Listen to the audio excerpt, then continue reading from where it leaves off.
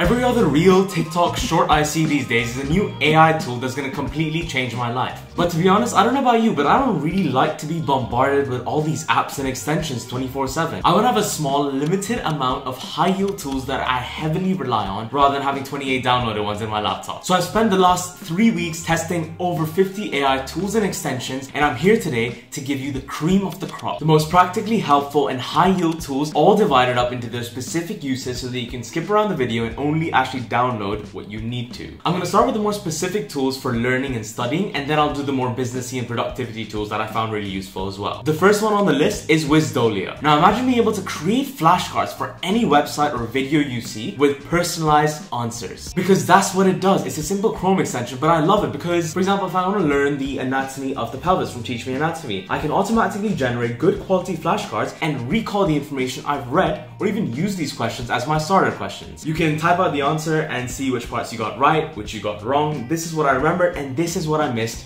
Clear as day. This is the type of stuff that makes study sessions interactive, and if you like these, you can share them to your Anki as well. Second is Socratic. Forget getting tutors because you now have a Google AI powered answer for everything that you need to know right in your phone. Socratic's an app that lets you take a picture of any maths equation, physics concepts, geography, or even poetry related problems and then solves it for you. And as you can see, it gives you a visual explanation of the important bits. It's step by step, there's videos on there, and there's links as well. So no matter how intricate the problem is, it sifts through the depths of the internet to then give you the best, most simple, straightforward answer, which is invaluable for your time regardless of whatever subjects you're doing. Next up, we got Shiken, an intuitive AI tool basically for your entire learning process. You can use it to create questions or MCQs in little to no time, or you can even practice the med school or GCSE question sets that are already on there. But what sets Shiken apart in my eyes is this personal AI learning assistant that's sitting there in all of your study sessions. Because you can not only use it to ask it the difficult questions that you can with ChatGPT, but it's better because it gives you specialized prompts that you can use to practice effective study techniques and actually learn with it. So as you can see here, you can do retrieval practice, do mind mapping, use the Feynman technique, you can even break a topic down or have a Socratic discussion to explore something. And these are pretty good prompts as well. They also have an inbuilt space repetition system for all of your flashcards with specific goal settings. And they also teach you their space repetition formula with this Google Sheets template that you can then download and replicate for free. So all of this is definitely worth having a study session or two with it. Now for the tools that can help us read faster and get through information incredibly quickly. Genei is definitely one of the top contenders. This is a website that speed reads long research papers from the internet or any documents and textbooks that you upload to it. It then extracts the key points and gives you a concise summarized overview, including, as you can see, the key images, words, important information, and it's actually good, which saves you hours of reading anyways. It's quite good because you can actually add anything from here into a notes tab as well to write up and then organize the points that you want to focus on. You can then highlight and copy it into there. I've personally used Genei for research, but also to get good overviews of full topics that I have to study for my cases in med school. And with the ever-increasing study material, it just makes it easier to focus on the vital information. And if you have a complex document or book that you need to understand,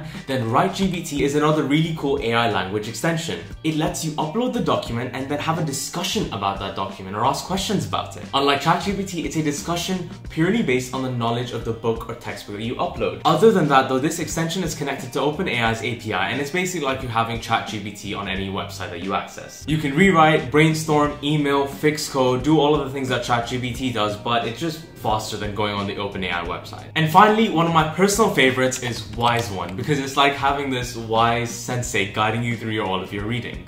Quit, don't quit, noodles. It's quite a unique extension because it not only saves you hours of passive browsing when learning new things, but it actually improves the way you think. It has 5 main features. With Focus, you can explore the difficult concepts on the article itself and understand the basics straight away without getting confused. Number 2 is cross-checking. This feature allows you to click on entire ideas and get given different perspectives and various sources on the subject. Number 3, Ask Anything is another chatbot here that's ready to have a discussion and brainstorm about what you've read. And lastly, here you can see you can use the Explore explore to read more of the recommended suggestions of the other articles that are related to this. Now let's get into the AI research assistants that you really need. If ChatGPT and Google Scholar got married, their child would be Consensus. Consensus is an incredible tool for research because it acts as a smarter search engine for scientific papers and reliable research. The thing that makes it different is that it's really good at finding all the important, niche, specific studies relevant to your topic. Stuff that might have gotten buried on regular Google Scholar, and that's because it understands the context of your questions. As you can see, it creates an organized library of all the studies that you need and helps you extract key information from them. It gives you quotes, gives you their summaries, gives you their conclusions, even cites them for you, which saves you hours of digging through these papers to see if they're actually relevant or useful for you. Whether you're preparing for a presentation or writing a review, it streamlines your research process so you actually have more time to focus on the content itself. I do think that it's still in its early stages and it does have a few challenges with accuracy, but it's already very promising. Another great tool for academics and students is Elicit, and it not only finds the highly relevant studies and papers without perfect keywords and gives you an abstract summary of them, but it also goes a step further and extracts all the key information and gives you all the critical points being discussed in each of these papers, allowing you to then focus on the more relevant details. You get to choose to save your time by only reading exactly what you need to. I do think Elicit is more specific, but Consensus as a whole is the ultimate research assistant because of the amount of features it has. Moving on to productivity tools, I've been using Merlin for quite some time now, and for anyone looking to leverage the power of AI, it is a must-have tool now. It's basically the ultimate ChatGPT powered Chrome extension. Firstly, for any Google search I do, Merlin will give me the OpenAI answer, which is usually all I need. There's no clicking on random how-to-do websites or browsing for ages to actually find what I'm trying to look for. It summarizes YouTube videos directly. It gives you key takeaways for any articles, websites, or documents that you have. It even provides you with a chatbot on any of the websites you access so you can quickly ask difficult questions that you have. Even if you have it for free, you get like 50 searches a day, which is more than enough, and it really speeds up your productivity. It just hugely increases speed and productivity for anyone using Chrome. Only thing is, it's not a specialized tool like the other extensions I mentioned, but still highly useful. Notion implemented AI into their platform as well, and to be honest, it's very sick having the explain this feature, the brainstorming, the summarizing, the write a blog feature. I, like everyone else, I love Notion. I've been using it for so many things over the last 4 years. I've made like 50+ book summaries on there, I've journaled on there before, I even use it for the libraries of the medical school lecture notes that I have. But I've also created things on there, I've written 20+ articles for the website I built. I use it for everything on this YouTube channel. Everything that I think of, plan, and script for this channel, Notion is just the prime hub for all of it. It's just one of those must-have softwares with such great features, and now AI integration just makes it all the better. Jumping into the business end of AI tools that honestly I think are incredible. There are some insane